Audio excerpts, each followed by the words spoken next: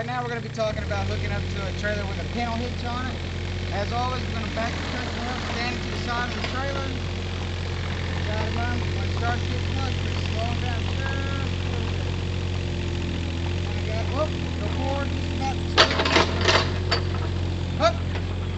Make sure they know what they hear it. Make sure you put the brakes on. Make sure they've got the key in the off position. I guess you turn the vehicle off, sir. Thank you.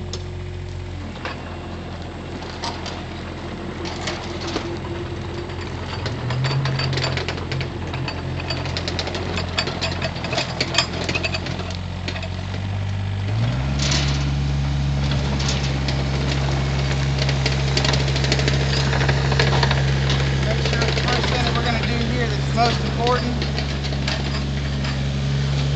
And this is after the hitch has been verified to haul something of this nature.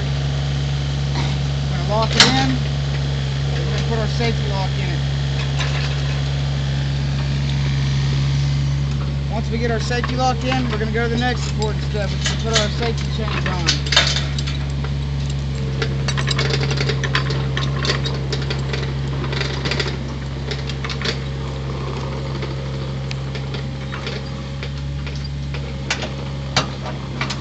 Make sure we crisscross our chains.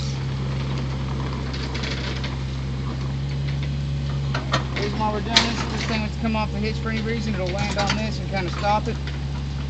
It's not 100% effective, but it's going to do the best we can. Next, we're going to run our safety chain for the emergency brake system. We don't want this to be too loose, so we're going to kind of bring it up.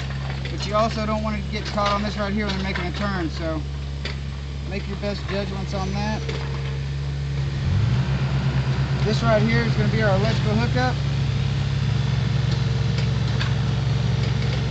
As you can see, we've got a round, small round, and we're plugging into a larger round. That means I'm going to have to go grab an adapter real quick.